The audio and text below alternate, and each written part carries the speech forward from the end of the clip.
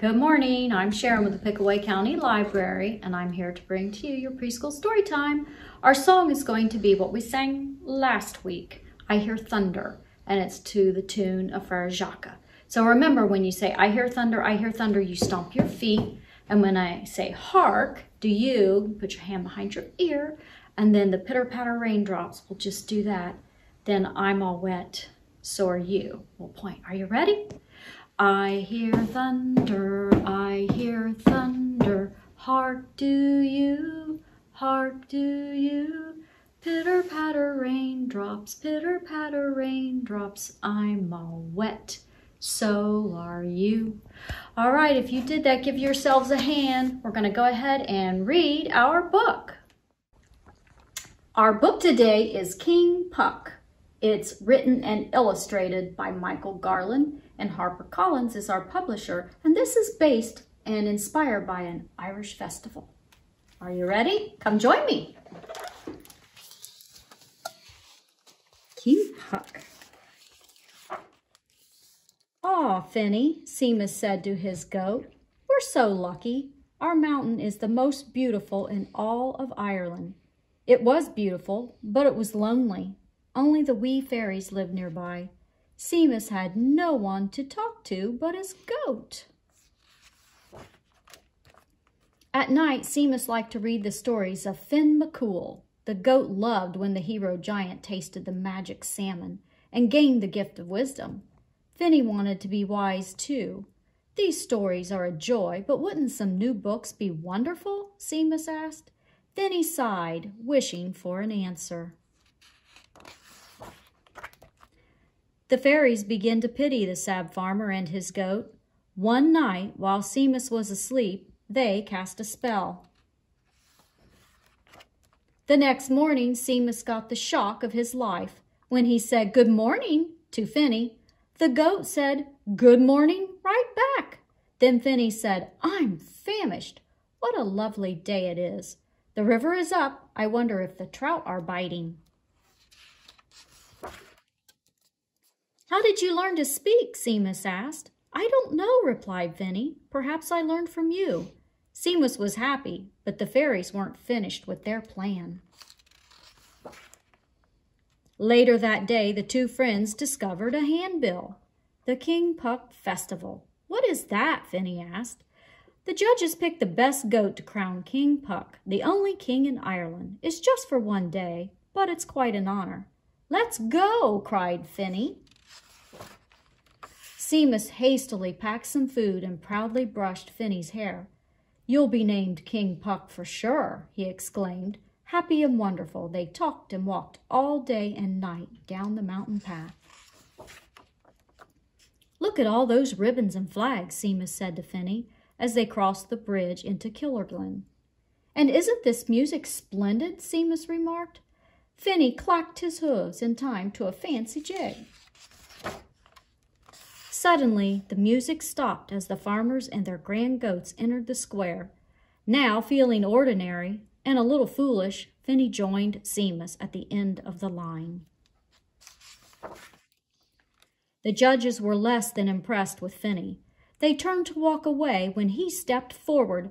"May I please have another chance?" he asked. "I'd like to recite the tale of Finn McCool."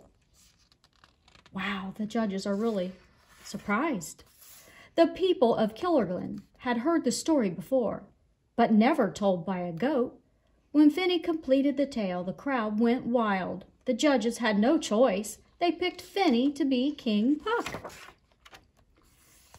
With great fanfare, Finny and Seamus led a parade through the narrow streets of town. The crowd cheered as the mayor of Killerglen placed a gold crown on Finny's head. "I name thee King Puck, the only king in Ireland," he proclaimed. "King Puck is mayor. It is my pleasure to grant you one wish." "What will it be? Gold, silver, a mountain of hay?" Finny glanced at Seamus. He knew what they wanted the most. "Books," he said. "We'd like nothing more than books." The crowd cheered, and Finny felt as wise as Finn McCool. Seamus and Finny never wanted for another book or better company. Once a week, Miss Margaret Mary Carney, the librarian from Killerglen, drove up the steep mountain with a fresh bag of books. King Puck got his wish, and the fairies were happy too. Well, thank you for joining me. For our craft today, I have a PDF that'll be loaded in the comment section, and I just have some clovers here in the shape of a heart. And what you'll do is you'll just cut them out. You can color these, cut them out, and glue them together. And then these are already colored if you want to cut those out and glue them together to get your lucky shamrock. Come join me for this craft. Okay, for the sake of time, I went ahead and I just cut the ones that were already colored. And what you can do is go ahead and just use some glue or a glue stick and go ahead and glue your pieces together. And it helps if you put a little background behind them. So I just used a piece of blue construction paper. You can use anything, some scrap paper, whatever you have on hand. And then this is our stem. I'm going to glue that underneath here so it's not sticking out as much. And I need to put a little more glue here. There we go. Now for extra, if you have it, I have some split peas. This is only if you have this on hand. I'm going to glue. You'll have to put a lot of glue on this to get them to stick. This just gives it some texture and dimension. And if your little one likes to color better, it helps fill in a little bit of the gaps there. And then just sprinkle a few. And then you'll want to set this aside for at least a few hours to dry. You can put as many and as few as you want.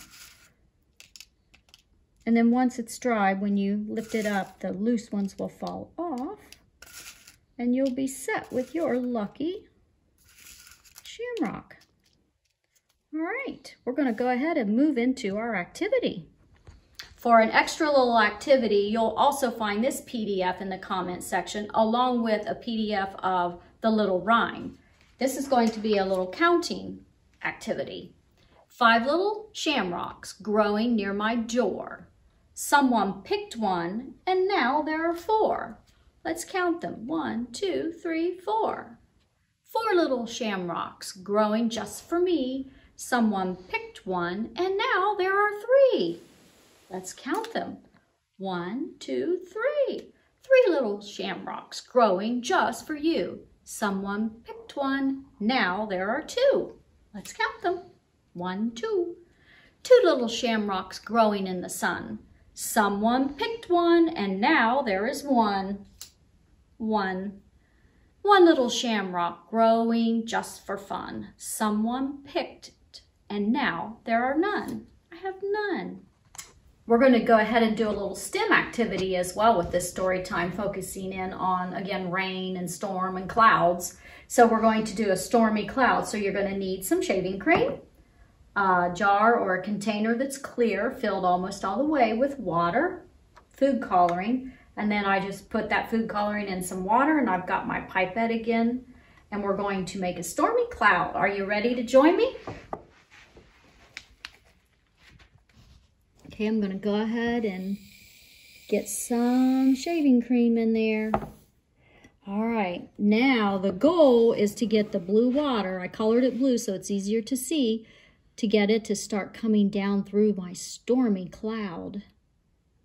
This looks exciting. Oh, there it comes. Look at it. Like a big old storm cloud dropping down its rain.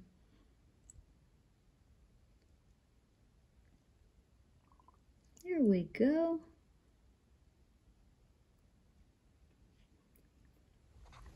Thank you for joining me today. Go ahead and come in sometime when we're open and pick some books. We've got lots of books for you to read on springtime and rain and thunder and storms, goats, anything you want. You come in and see one of us, and I'll see you next week.